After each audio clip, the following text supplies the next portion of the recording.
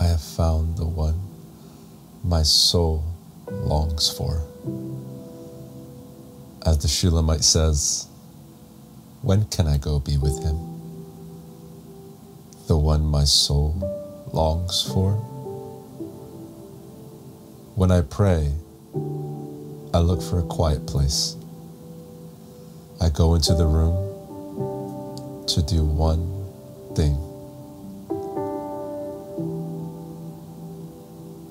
to be alone with him.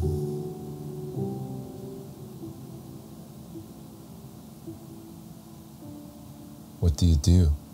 Many have asked. I sit still and wait.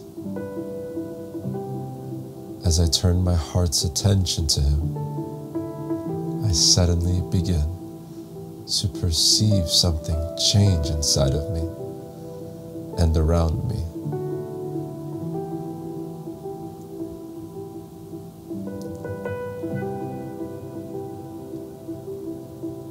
It's Jesus, and he's here.